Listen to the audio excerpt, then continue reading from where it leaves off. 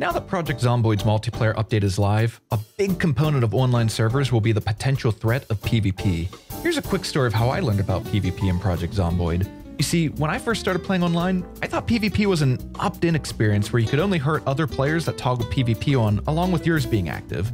This assumption was pushed even further when playing with a group of friends and experiencing this secondhand. The zombies were slowly taking us out one by one until my friend Button got bit and took matters into his own hands. Oh, I've gotten bit. Now, in the bottom right corner of your screen, there's like a little two axes that are green. Oh, yeah. Now I see. Yeah, click that. Okay. It's being clicked. What's happening? Ah! You backstabbing piece, you snake! What? What happened? I told him to turn on PvP and then I stabbed him with a screwdriver. You guys, oh my gosh. After Button demonstrated how we thought PvP worked, we started over.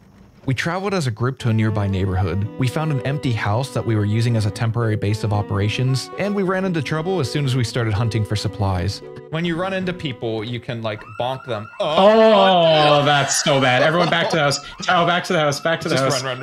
Inside. Run. The horde separated a few of us, and one of the other survivors, Clark, found a gun. I thought I could pull the same trick on him that Button did with Tao earlier. No, I need to give you something though. To initiate the trade though, hit those axes in the bottom right corner. Don't do it, Clark. Don't do it. To open the trade window. Clark. I will shoot you. Unfortunately, Clark was not as gullible as Tao. Shortly after, another survivor, David, was critically injured. I was bitten. What happened? Button offered to give David an honorable death.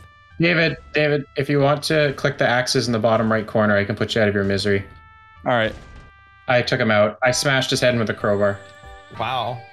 Everything still supported our assumption that this is how PvP worked, until I accidentally discovered something interesting.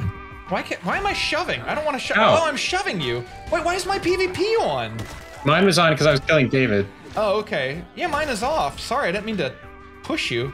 Button never turned his PvP off, and I was able to attack him even if it was unintentional. And of course, this happened right after. My swings are too slow. I got bit. Where are you at, Eric? Eric, I need you to put me out of my misery. What the fuck? I'm sorry it has to be this way, Button. Wait, why am I shoving you? There. This is brutal. There we go. Are you dead? Yeah. Oh, wait, my PvP's still on. Be careful. I'm going to revive, though. I'm going to revive as a zombie right away. I don't think mine is, so. It says I've been zombified, so I think I'm going to revive. Oh, yeah, you're yeah, don't worry. I was ready for it. There we go. I execute a button without actually toggling on my PvP, but his was on, which got me thinking, if my PvP is on, can I attack the others while theirs is toggled off? Clark and I ran into Heath, the last remaining survivor. And of course, I had to put this theory to the test before we closed out the multiplayer session for the night. Is that Heath? No, it's not Heath. Ow! Stop it! Oh. Okay. Yeah, alright.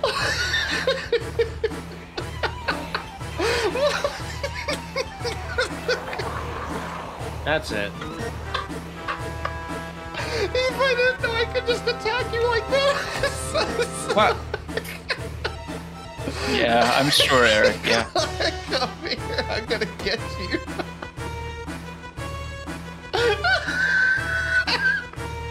Hey, come here. Clark, come here for a second. Hey, Clark.